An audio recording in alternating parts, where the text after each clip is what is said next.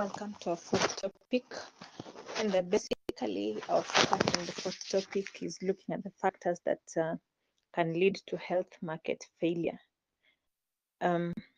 We've been exploring the law of demand and supply, or rather, issues related to demand and supply. And we're able to check out on several aspects of this. And we have that whenever the demand of a good is high, the supply will also go high.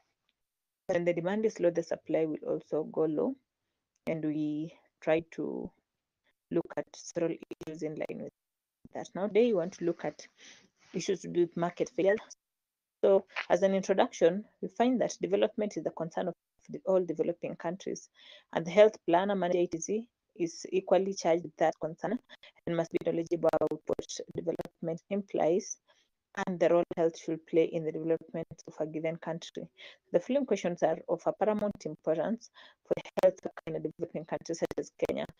So, like, what is development? How does it differ from economic growth? And how can development be measured? What role does health play in development? What role should health work play in facilitating development? And this subsection, therefore, will help in attempting to provide some answers and insights to these questions. So, the objective is to declare that by the end of it, you should be able to describe factors that can give health market failure, also explain the perspectives of health, discuss the different characteristics of market, and also explain the concept of health and economic development. So, that would mean that for us as health practitioners, and with management, of course, we agreed that you may find yourself working a managerial position within a hospital setup or within a health facility or even within a large pharmaceutical industry. So you need to understand these aspects that will deal with the market failure of health products.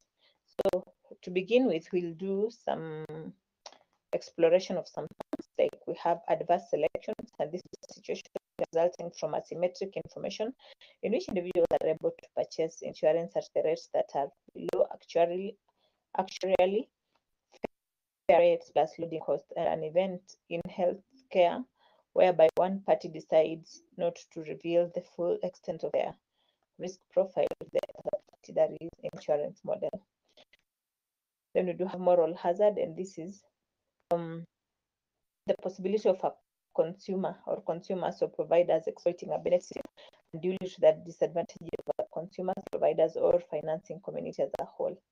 Remember, like recently when we had COVID, the outbreak of COVID, and then everyone was being encouraged that you're doing your sanitizing, you have the face masks and such like. So you remember, the sanitizer was going for about 290 shillings, 300 rose to 1500. That is moral hazard because they're exploiting other people within the system. Then supply induced demand. These are insurance terms that represents the disincentives created by insurance for individual to take measures that will reduce the amount of care demanded. And in the health services literature, it is more commonly used to express the additional quantity of healthcare demanded, resulting from a decrease in the net price of care attributable to insurance. It arises where the attitudes and behavior of person or organization change once they are covered. Cost or losses in healthcare consumption may be higher when insured. Then we have asymmetric information. Fourth term, and this is a situation in which the parties on the opposite side of the transaction have differing amounts of relevant information. So you find that doctors have more knowledge and information about medicine than patients or consumers, and the individuals may not be the best judge of his or her own interest, and the doctor acts as the agent of the patient's demands. What are the perspectives of health? We do have it as health being a right, that is why kama patient kwa hospitali amekataa asidungwe sindano ama asifanye procedure, the doctor has to seek consent from his people or her people, the patient's people, the client or eventually have the client signed by after counseling him or her, so that you are in agreement. So health is a right, yes. But again, the patient is always right. So health is viewed by some as a right analogous to justice or political freedom. In the WHO Constitution says that the enjoyment of the highest attainable standard of health is one of the fundamental rights of every human being, without distinction of race, religion, political belief, economic, or social condition. So although it is difficult to believe that equal health status is attainable in the same way that equal political freedom may be, health seen as the fundamental that constraints to its full attainment must be minimized. So in part, this involves ensuring access to health, and the government is seen as having a responsibility to ensure this is comparable with its role in ensuring equal justice. So according to such a view, you'll find the government will particularly concerned with issues of equity in health and healthcare. That's why right now in Kenya, the government is striving to ensure that there's the universal healthcare, whereby it began by allowing the under fives to be treated freely without having to incur any cost, especially with the public facilities. Then health as a consumption good. Of course, again, the TB drugs, HIV regimens are given for free in public facilities. That is trying to help have health as a consumption good. Health is seen as an important individual objective that is not comparable with justice, but rather with material aspects of life, such as a view of often refers to health.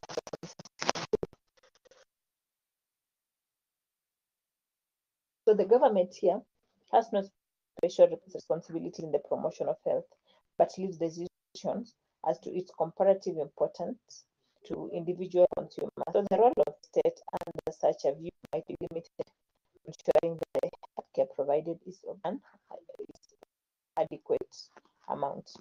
So health are good because now people have to buy it. We do have different characteristics of markets. One shows that markets, one aspect that we shall focus on as characteristic of market is the market failure. And what is a market by itself?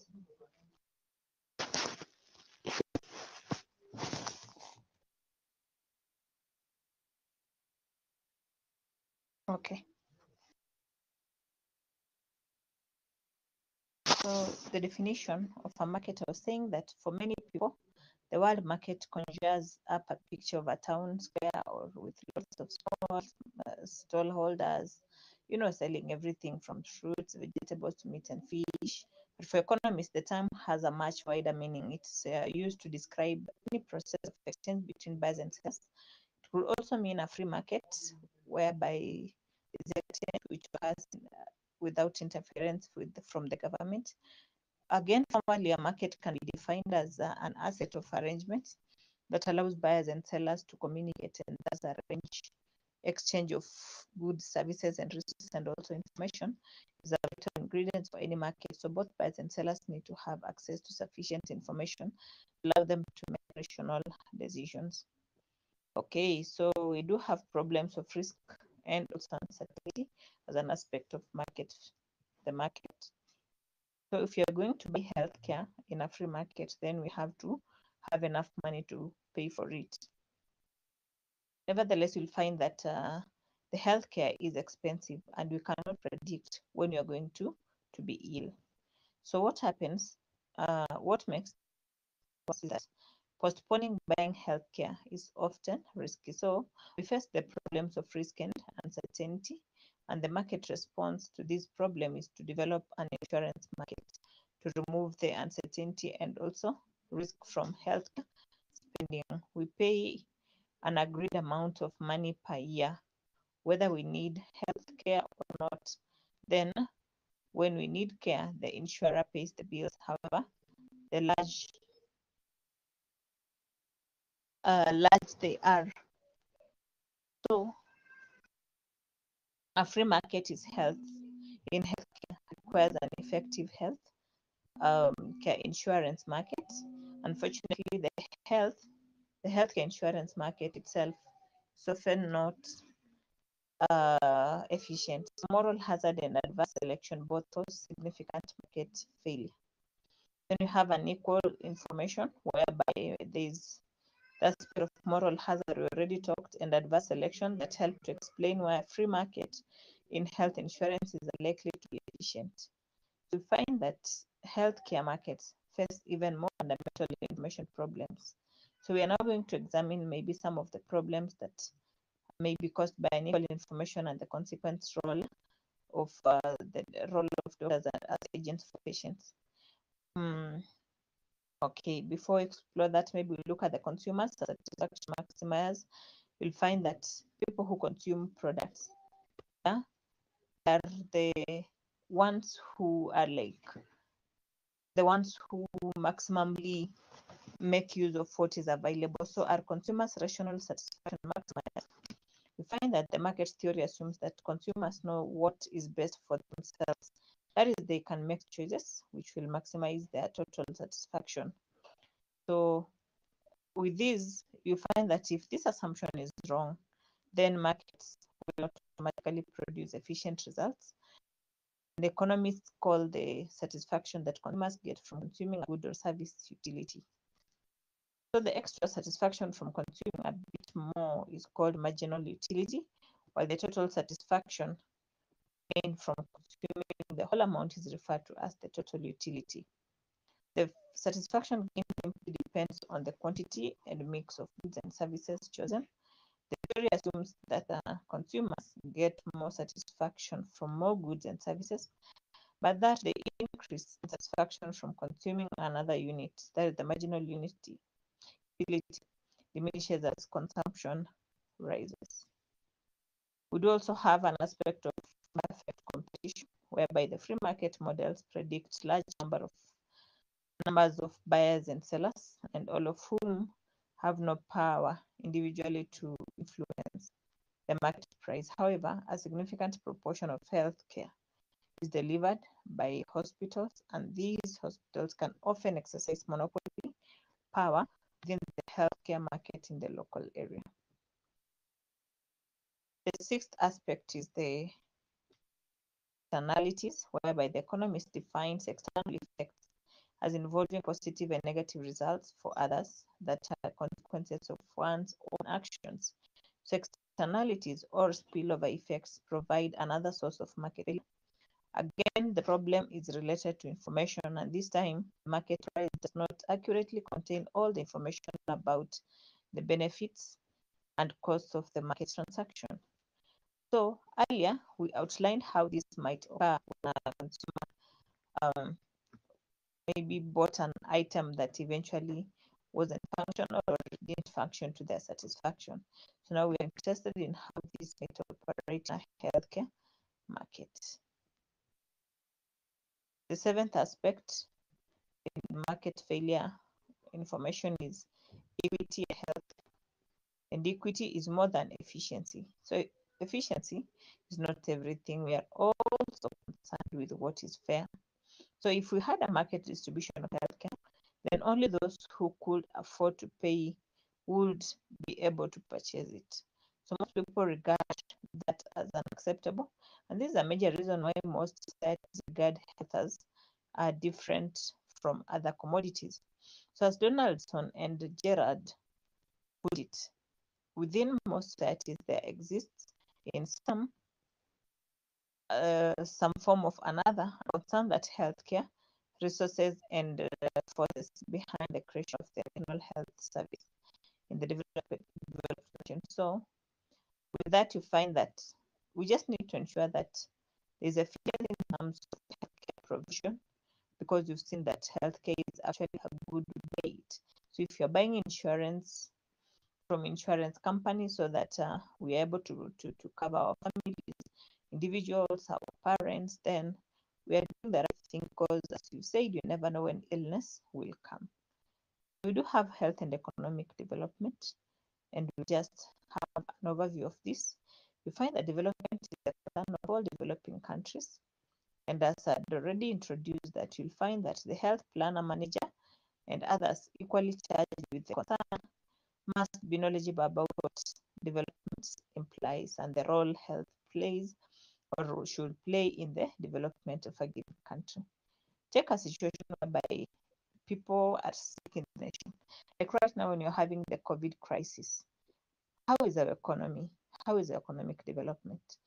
You realize that within 100 days, there was an analysis that was done and found that as a country, Kenya, we've lost about 100 billion in revenue because of the COVID, because now people are not able to go to work, people are not able to go out there, buy products and use them, as used to, because there those who are on pay cut, others are on job loss, So assuming a nation is sick, you'll find that even its economy will go on its knees.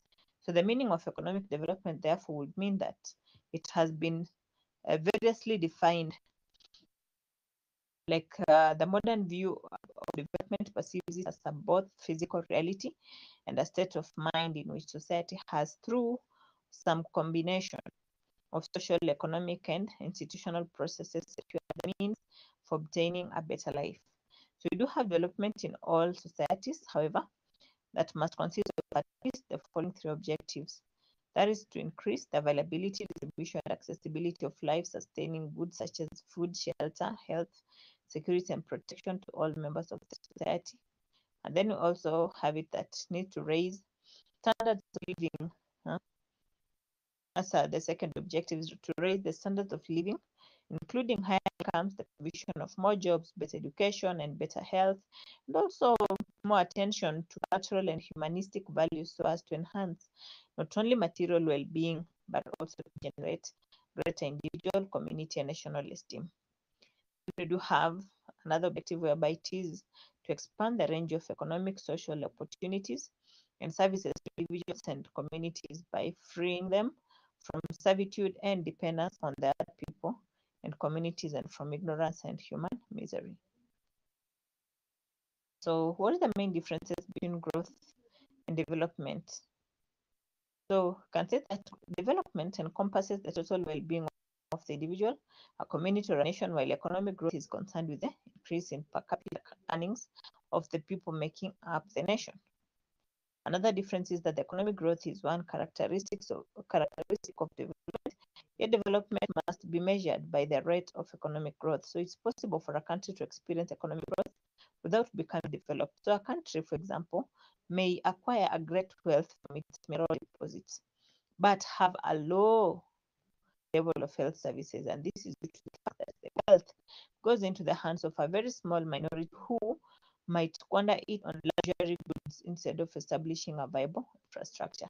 Then the last difference is that development is concerned with the total person, his economic, social, political, physiological, psychic, and all environmental requirements. If one of these is not fully catered for, then development has not been achieved.